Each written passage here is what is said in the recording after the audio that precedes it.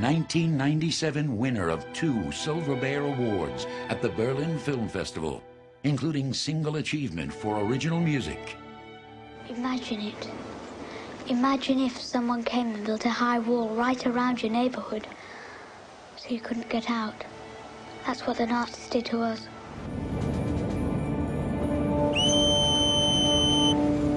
An internationally acclaimed best-selling book. They're clearing the houses. They're everywhere.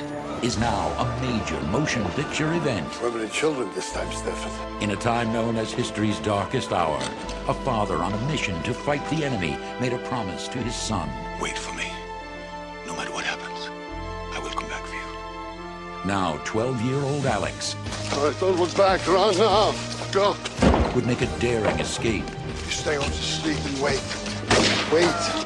Alone and afraid, he hid in the rubble that was once his home. And his only companion was a white mouse named Snow. What's it like?